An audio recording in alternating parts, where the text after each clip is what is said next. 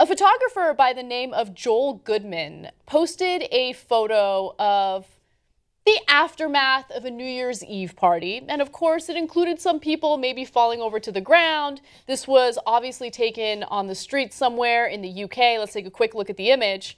And so for anyone looking at that image, I guess it's comical by itself because you see people who are obviously drunk. You see the cops trying to tend to someone who might have had a little too much fun during the shenanigans that take place during New Year's Eve.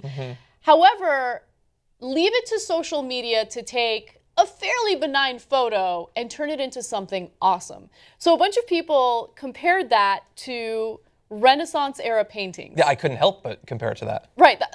But that's the incredible thing about the human mind, right? I look at that and I don't really think much.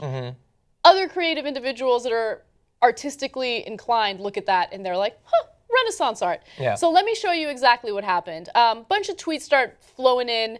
One person tweets, modern Renaissance art. All right, and then it goes further.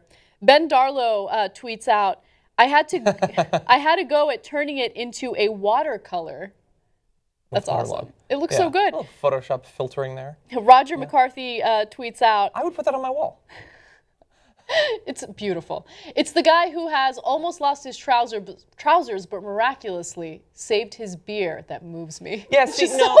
I didn't even notice that. That's one interpretation, that the guy fell and didn't spill his beer. But if we could bring that back up, I like to imagine that he just happened to be passed out on the street, saw a beer, and then dragged his body across to get the beer. Nothing's gonna stop him. It's an epic quest. Yes. To quench his thirst. Yes, he's in good spirits. And he's also posing. It's got a bit of that George Costanza when he was like reclined, you know? He's like, well, I'm drunk and I'm thirsty, but I'm still sexy. Yes, I love this. One final tweet that I enjoyed, there's many of them. Other people photoshopped the images of the individuals in that photo into actual Renaissance art. So let's look at the last tweet that I have for you guys. Awesome. That guy is an American hero, even though that image was not from the United States of America.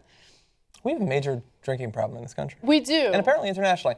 No, I love that image. If we can we bring back up the original image? I know that we don't have this, but somebody broke down how it fits the golden rule. They had like the little spiral that shows the rule of thirds and everything. And what I love about it is you take like one look at that and you think that's not a particularly good image. It doesn't show any one particular thing. But that's what makes it so much like the Renaissance art, is that you can look at any individual part of that. Like the guy with his beer, the guy being restrained by the police, the woman beseeching him, the crowd looking on from behind, and every part is perfectly composed to tell this story.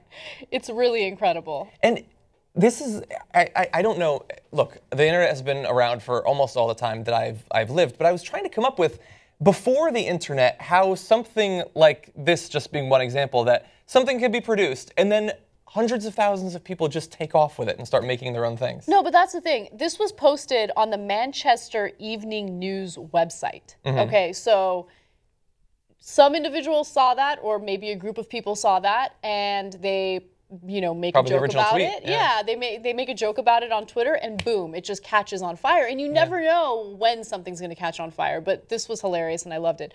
When I look at that image, though, the first thing I think about is, okay, so this is a fun photograph because you see all of these drunk people acting crazy, or, you know, they're inebriated in some way. This is because they're drinking. But think about what's going to happen as more and more people are open to trying marijuana instead of drinking alcohol, right? Yeah. Like, they're just going to be sitting on that, like, curb eating a burrito. Yeah. Like, well, it's in the UK, it's in Europe, Well, so some maybe guy might a have doner crawled kebab to or get something. a burrito. Yeah, exactly. The thing is, honestly, people will look more put together. Yeah. And we don't know that legalizing marijuana doesn't necessarily increase. I don't look very put together. You're not. I don't think you're passed out like that, though. No, I'm not. That's true. That's true. Yeah. But I'm definitely eating burritos.